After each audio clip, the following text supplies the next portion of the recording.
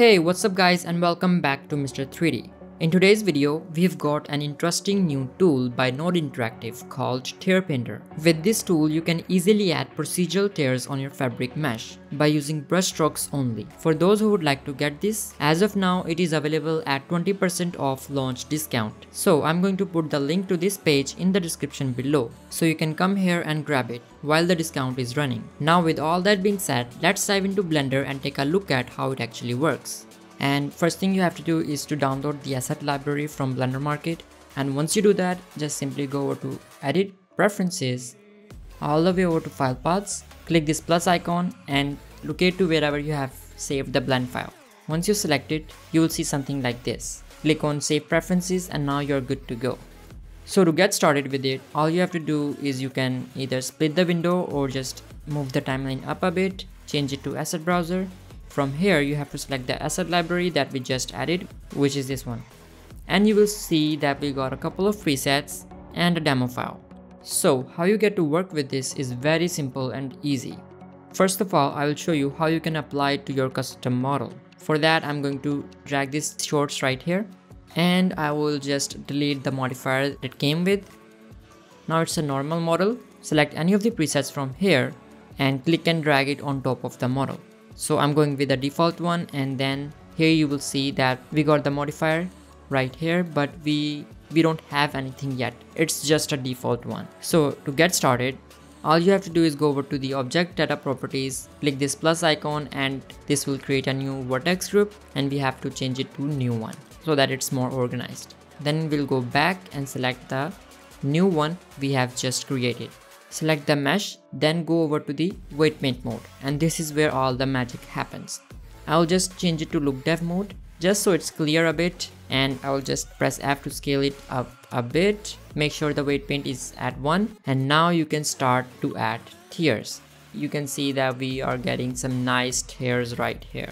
You guys can see that this is how easy it is to add tears.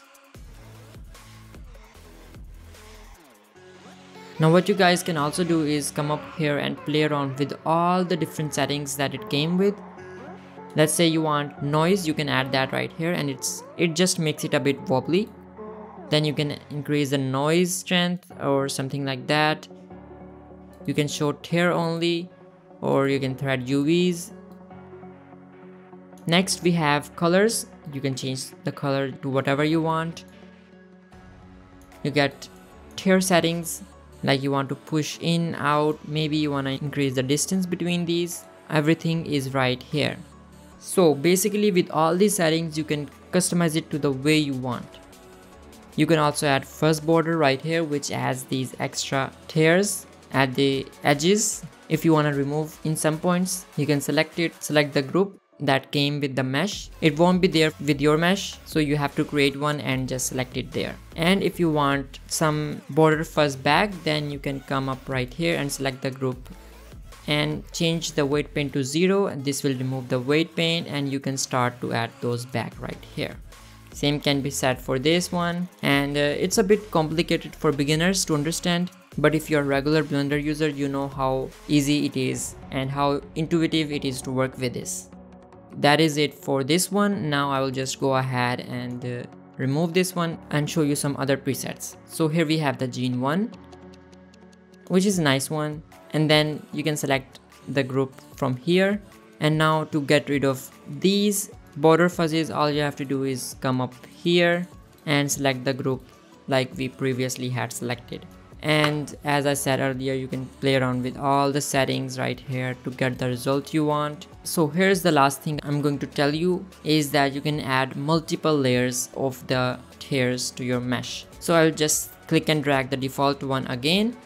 I'll just go ahead and create a new group, and I will name it to New Tear. Then I will go back to weight paint mode. Make sure it's selected there. You have to also select the new tear group right here. Now you can see that we are getting somewhere. Of course, you can change the color to whatever you want, and so on and so forth. And this is how you layer your tears on your model. So For those who are thinking of getting it, the link is in the description. The Node Interactive also got some nice tools on their store, They got retopo planes, scope bridge tool, wrap master, and so on and so forth. That's pretty much it. I hope you guys liked this video, and if you did, make sure to give it a thumbs up. Tell me what you guys think about it in the comment section below, and of course, if you are new here, don't forget to hit that subscribe button and turn on the notifications so that you won't miss out on my future videos. Thank you so much for watching, and I will catch you guys in the next one. Peace out.